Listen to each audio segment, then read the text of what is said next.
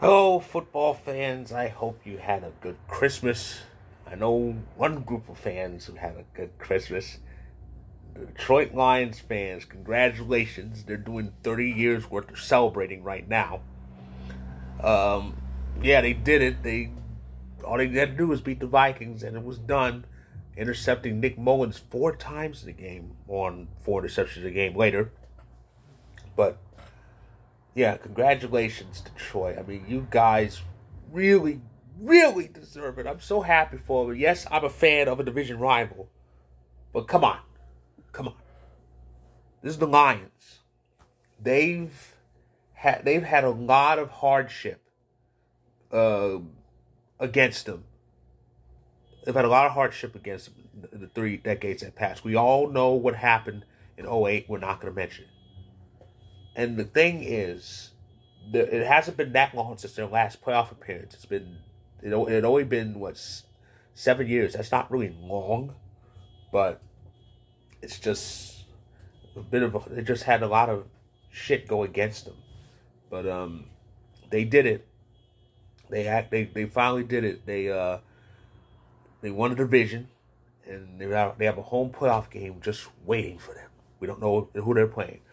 Minnesota's loss helped us out because we beat Carolina. It wasn't easy, but we did, and and the Rams beat the Saints, so that helped. The Falcons won, unfortunately. That didn't help matters.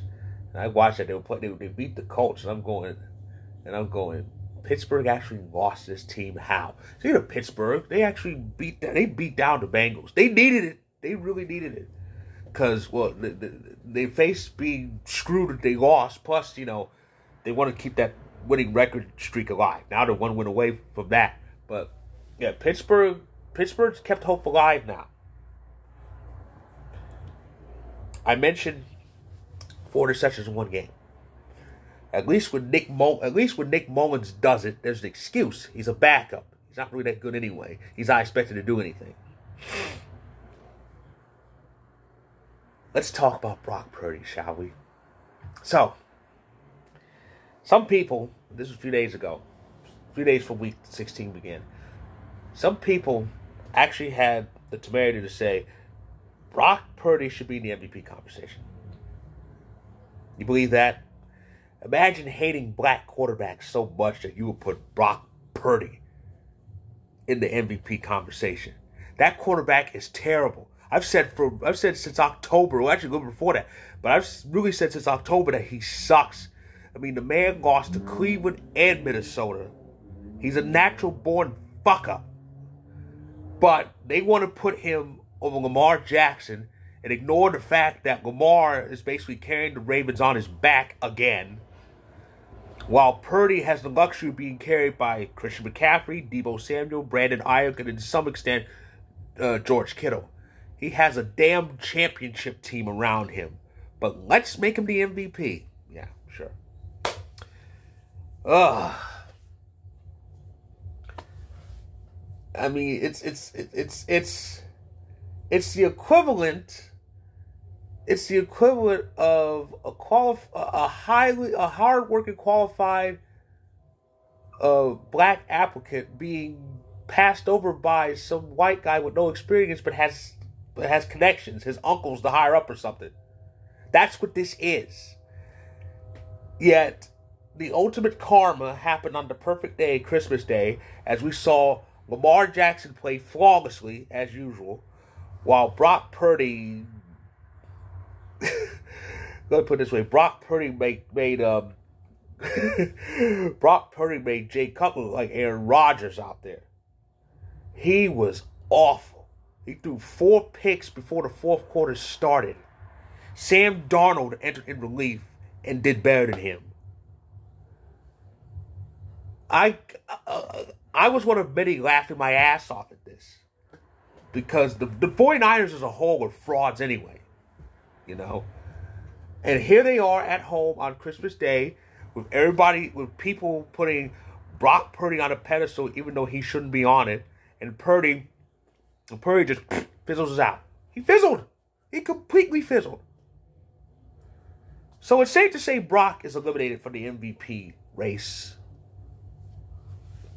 That MVP is basically Lamar's to lose. Though, really, if you think about it, the top two, if you go by quarterbacks, the top two candidates for MVP are Lamar Jackson and Dak Prescott, with Jalen Hurts a close third. Some people want to give it to CMC. I have no problem with that because that's a 49er that's actually doing something, you know. CMC, he's one of my fancy MVPs. I made sure to draft him first. But yeah, him, but I haven't heard Debo. It was more likely to be CMC because what he's doing this year is just crazy this year. But if it's not going to be a quarterback, it probably will be McCaffrey. But if they're going to give the MVP to a quarterback, it should be either Lamar or Dak, or probably Hurts. Speaking of Hurts, he got a big win against the Giants on Christmas Day. But Christmas Day started with the Chiefs. Oh, boy. So, this was not a good Christmas for the Kansas City Chiefs.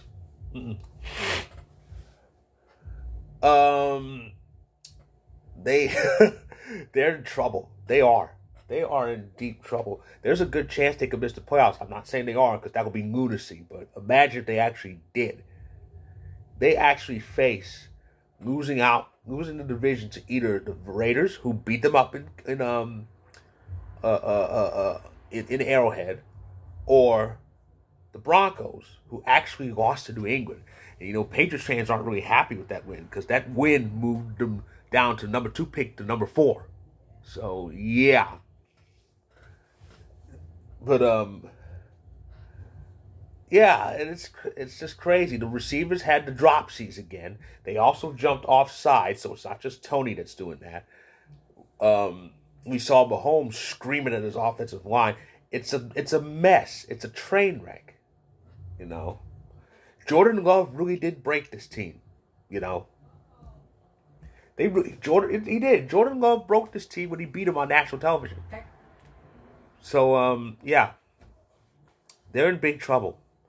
We'll see if they get out of it, but they should. They have a history of getting out of messes. Look, last year they got rid of their best receiver and won a Super Bowl still. So, if anyone can get out of a jam, it's Mahomes and company. But we'll see what the next 2 weeks give us. What the final 2 weeks give us. Speaking of,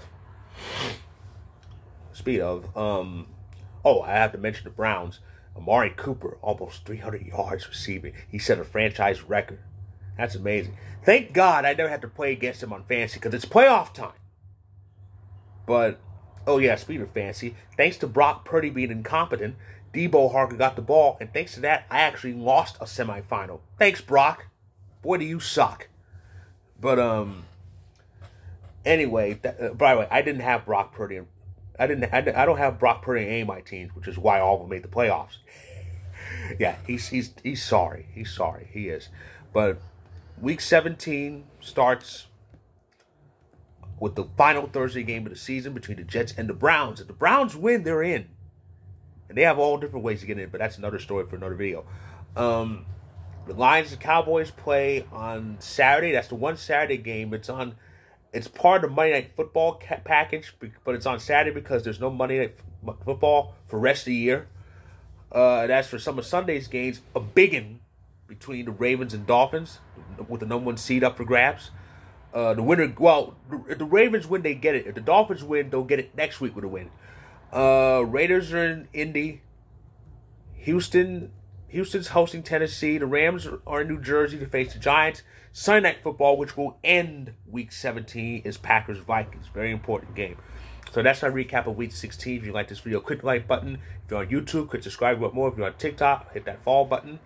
My stories will be featured, so check them out when you can. And I'll be back